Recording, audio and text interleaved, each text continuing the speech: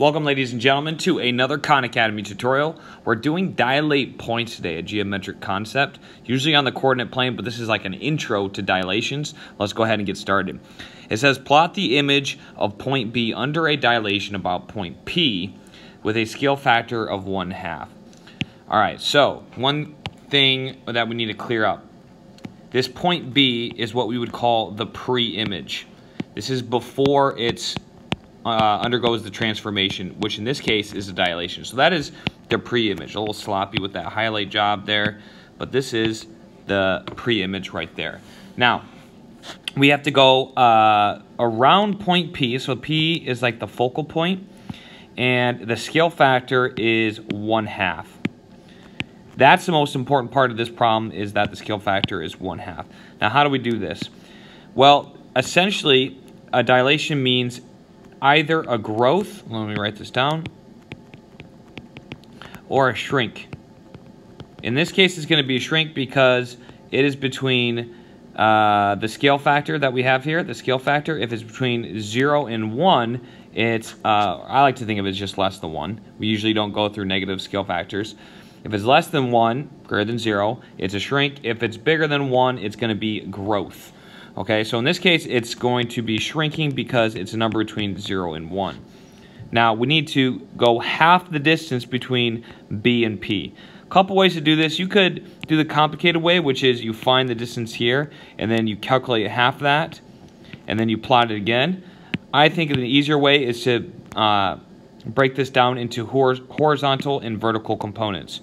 So let's first figure out what the distance is between P and B with horizontal and vertical components. So it's a distance of 4 vertically between P and B, and horizontally it is, let's go ahead and count, 1, 2, 3, 4, 5, 6.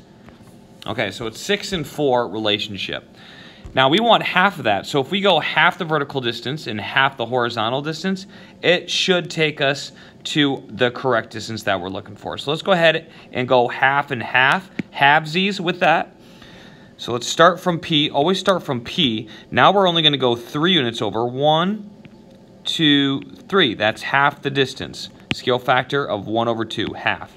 And now we're going to go up only 2. 1, 2 to arrive at our new point.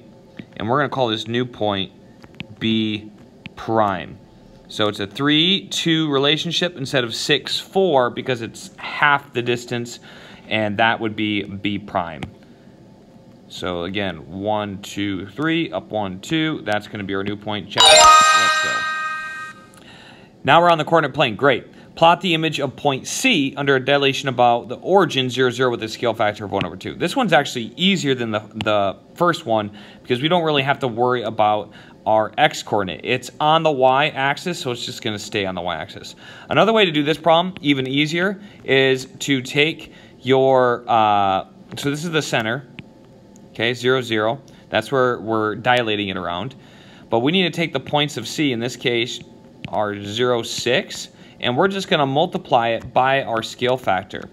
So we take our x-coordinate, take our y-coordinate, multiply both of those, that's my multiply, by 2, and that's going to get us our new dilation of the image, where this was the pre-image. Okay, we know the coordinates of our pre-image. They are, let me go purple here. I like this color. Okay, so we have 0, 6. We're going to multiply both of those by 2. So that's 0 times 2. That gives us, for our new image, 0.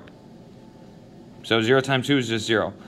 I'm sorry, it's times 1/2. You're probably like wondering, why was I saying 2? Sorry, it's 1/2. That's our scale factor here. Okay, sorry. Woo! Big mistake there.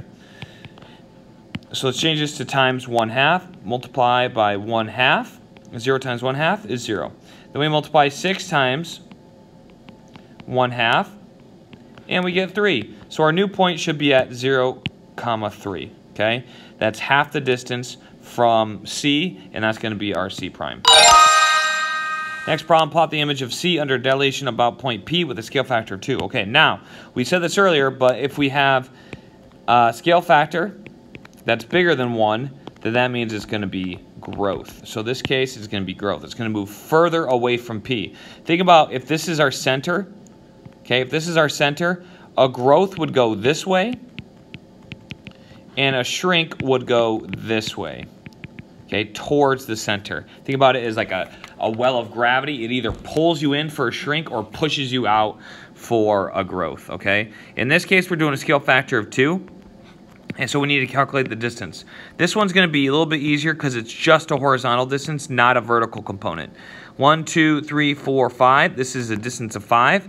So now we need to double that. We multiply it by 2 because that's our scale factor. So 5 times 2 is going to give us 10. So we need to make it 10 away from point P. 1, 2, 3, 4, 5.